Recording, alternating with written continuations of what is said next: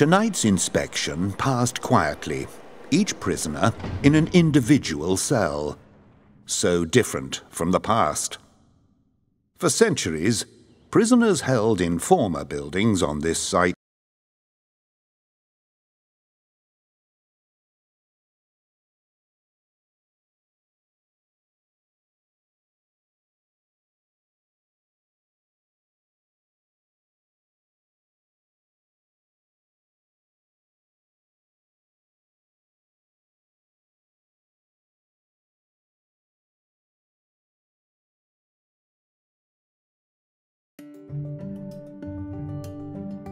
Joseph Ralph, burglar, about 30 years old, a criminal ever since the age of 6, when he'd been abducted by a gang of thieves and trained as what they used to call the kid.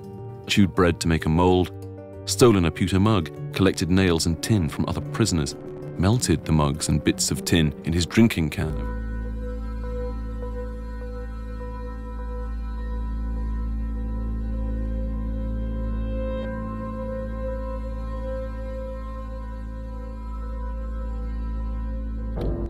John Cook was released.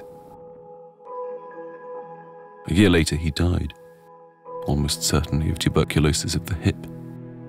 His father, William, couldn't write and witnessed a document that he couldn't read, with an X. "Shoot your poor mother with the intention of killing her. Did you? Did you?" And John Ward at last, after 7 days of pressure to confess and repent, choked out the word, yes. John Ward was hanged on July the 27th.